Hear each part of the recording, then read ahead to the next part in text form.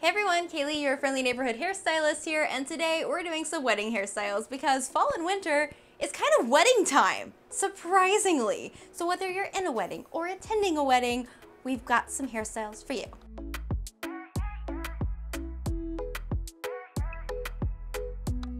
For today, you have both myself and my medium/short hair and my sister Anna Laura and her long hair. I'm gonna be showing you how to do the hairstyles on my hair, and then she's going to be doing them on her long hair. And the benefit is that she's not exactly the friendly neighborhood hairstylist. She's a lot more like learning along with y'all. So I'm gonna help her out as she tries to recreate it. Hopefully this will just be all the great tips for you, whether you have shorter or longer hair, and it will be easy to do on the day of. We always want the easiest stuff to do because wedding days are stressful enough anyway, am I right? So that being said, let's get into it. Okay, so first things first, we're gonna curl the hair. Both Anna and I are curling the hair away from our face with a 1-inch curling iron, which I think is just a good standard base for any formal updo or half updo.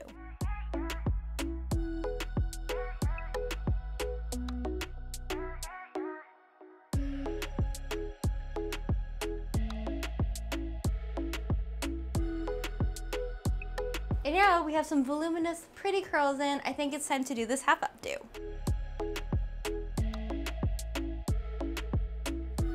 First, I shall demonstrate on my hair. Basically, we're gonna be taking 3 sections and twisting and pinning them, and it should all come together in a beautiful half updo. Let's go ahead and say a prayer to the twisting gods and goddesses that this goes well. All right, so first things first, let's brush back the hair on top because you want this crown area going back. That way you get some volume.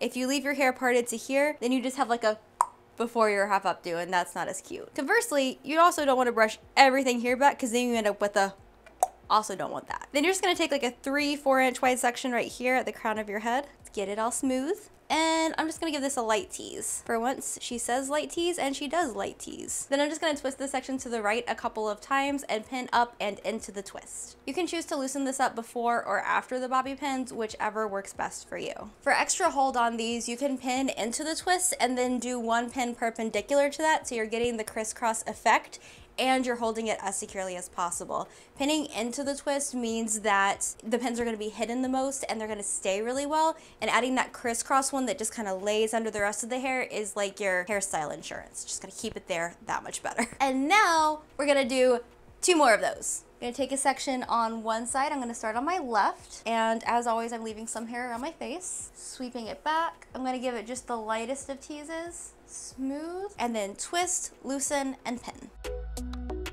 And now I'll do the same thing on the other side.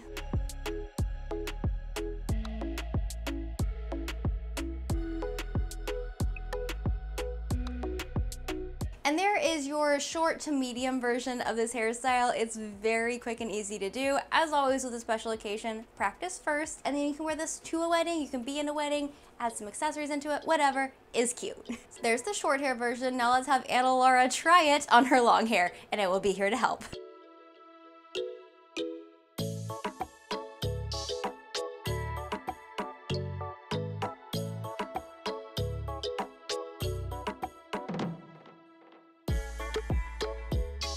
I'm gonna come in and help. One of the things you were doing, you were opening up the bobby pin to put it in. Okay. And one of the things that did is grab more hair. which isn't the wrong thing, but it ends up where you could like see the bobby pin on top, which isn't a problem for this layer, but it will be a problem for the next ones. I would just have you actually keep the mouth of the bobby pin closed and push up and in just like that. But yeah, other than that, you did great. Okay. Let's keep going.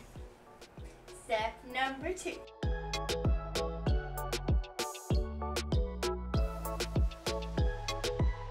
Alrighty, this is looking good. So here's what I was saying before. You did a really great job of matching these 2 sections up. Now it's drooping a little bit below this, and instead of picking this up, because I don't like that shape, I'm gonna loosen this up so that they match. And if it doesn't lay nicely down the way you want it to, you just add in a little bobby pin, some too. There we go. So now we have this nice pretty line right here, and all that took was just loosening this up so that it all flows together. And there you go. So basically you did everything right. All I did was just to like loosen things up in strategic places.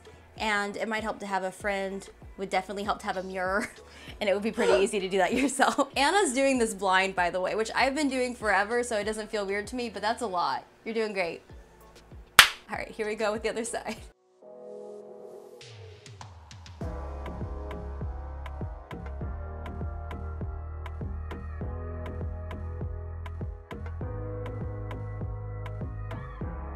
right, there we go. I'm gonna come in and help you finesse it because you don't have a mirror. So first thing I'm gonna do is finesse up here a little bit like we did on the other side. Go, we're just tucking and pinning.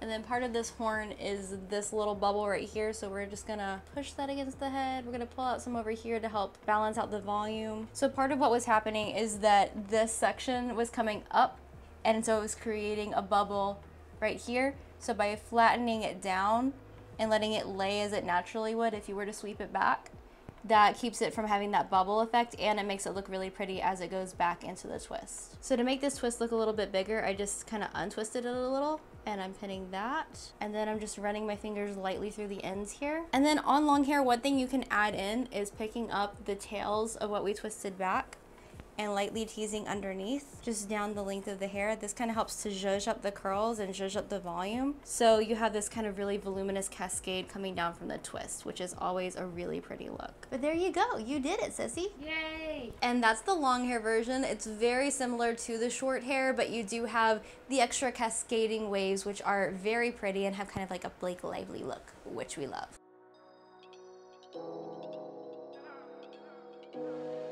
And now it's time for some braids. Yes, definitely. For the short hair option, which would still work on long hair, we're gonna do this half up, half down. And then Anna Laura is gonna show you how to take it into a side braid. So you're gonna start off with a side part. I am parted as far to the side as I wanna go. And then you're going to do a lace French braid starting from your hairline and sweeping back. Once you've reached about 2 to 3 inches behind your ear, you're gonna switch to braiding normally and then hold your place with a bobby pin. Now on the other side, you're gonna sweep back kind of an equal section of hair and twist it loosely underneath the crown of your head and pin it in place by pinning into the twist a couple of times and loosening if you want to. And now we're actually almost done. First, we're gonna pull this braid apart, which I guess you could do before you twist the hair if you want to. I was just getting excited. And once you have the braid as pulled apart as you like, you can sweep the end of the braid underneath the twist and pin that in place a couple of times, pinning up and into the braid, and this hairstyle's done. And there you go, quick, easy, short hair version, which, bonus points, could be really cute on a flower girl.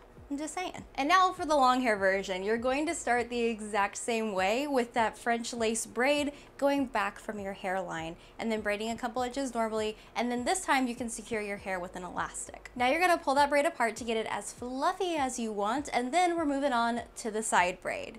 Now if you have any shorter layers, you're gonna wanna do that same kind of sweep and pin that I did for the half up, half down hairstyle, just to make sure everything's gonna stay in place all day.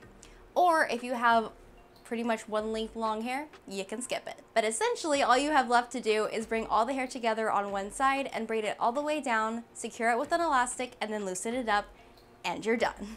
I'm just gonna open up this part a little bit more. I'm into it. I think you did a great job. Do you have a headband? I do. Let me go find something for you. There you go. Oh, I love it. It's really pretty. And that's the long hair version. Again, so easy, so simple, and it looks great.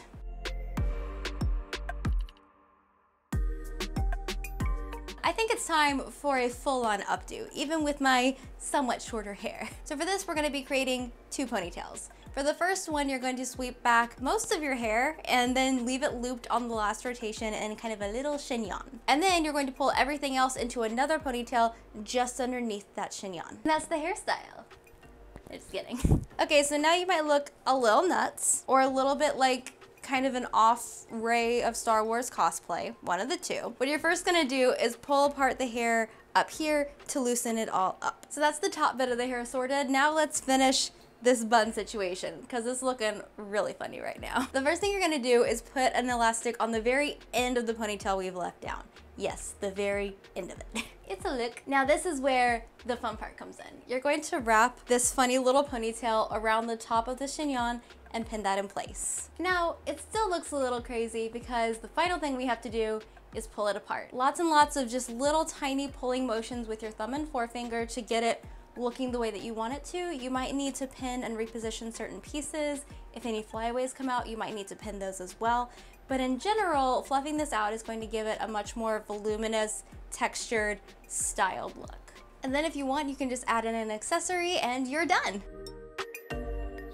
And there you go, that is the short, medium version of this hairstyle. It's a great way to get the look of an updo, even if you don't have a lot of hair. So if you need to match the rest of a bridal party, or you just want your hair out of the way, it's a great option.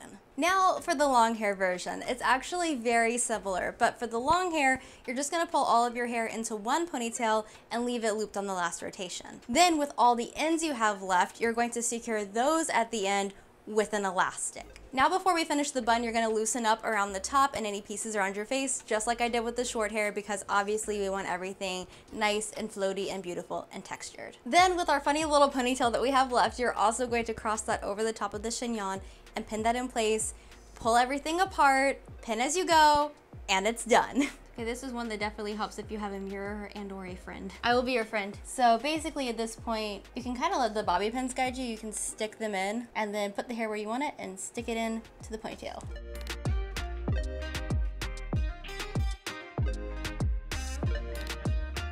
And there you go, there is the wedding hair inspo. I hope that you guys enjoyed this. If you did, hit that like button, because you know what?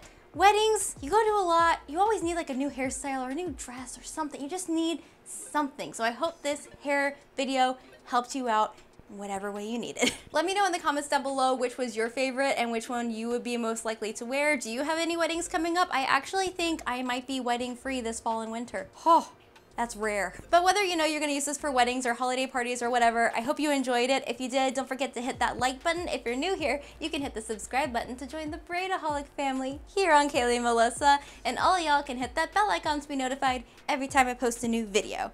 But that's it for today. Whether you're old or new or a casual lurker, thank you for spending time with me, and I'll see you in my next video. Mwah! Bye! I don't know what I'm saying anymore. Words are just...